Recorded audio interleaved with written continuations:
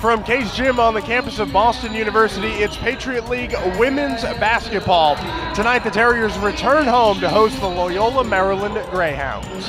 Her length and size really affects any ball handlers going to the basket. Stephanie Cars can't quite get to the basket, so Devaney Conley hits the three-pointer. Hannah Niles under aggressive coverage, but gets it way back out to Alexis Gray, who hits the three-pointer. Inbound to Riley Childs, who rotates up top. The handoff to Presley. Slings it for Nelson, who hits the three ball and will have an opportunity for a four-point play. Fires for Presley, who hops one for Childs. Back for Johnson. Considers trying one. Nelson cocks and fires the three, and she's got it. And it's Sydney Johnson now. Fifth appearance of the season for Vanessa Edshow. Sydney Johnson with another two there.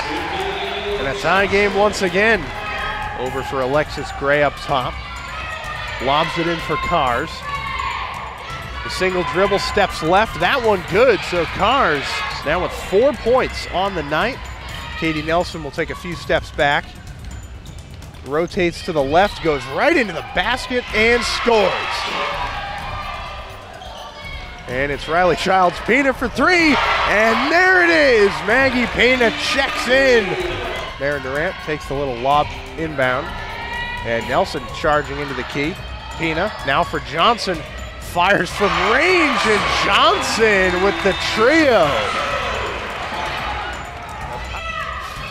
Emily McAteer with a bomb out of nowhere in the right-hand corners. Now Nelson trying to widen this lead. And Cars bats it away, she's in alone. Stephanie Cars for two, she's got it. 6 seconds to go, Stephanie Cars out for Edwards.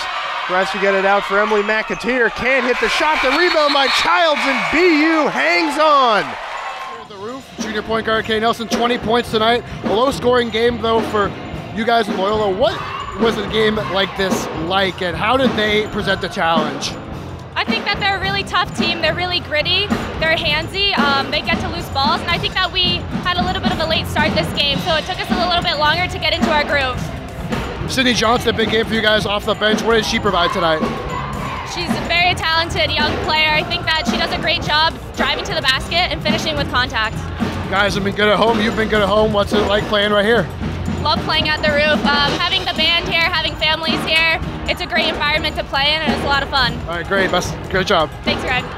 We'll bring in Coach Marissa Mosley, who will be coming in a minute as she shares a hug with Katie Nelson.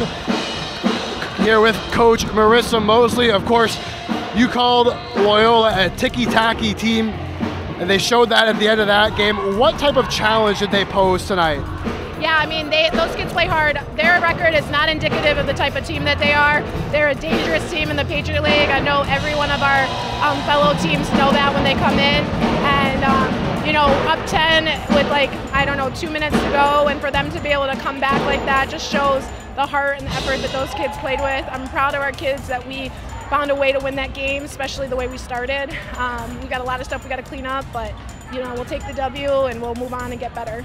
Great game for Sydney Johnson off the bench. Yeah. What did she provide for you, and how do you like her when she does come off the bench? Yeah, I mean, I think, you know, we talk about the guys coming off the bench being difference makers. I think she absolutely helped us tonight come off the bench both offensively and defensively. We got a lot out of Maren Durant as well, kind of shuffling those two back and forth.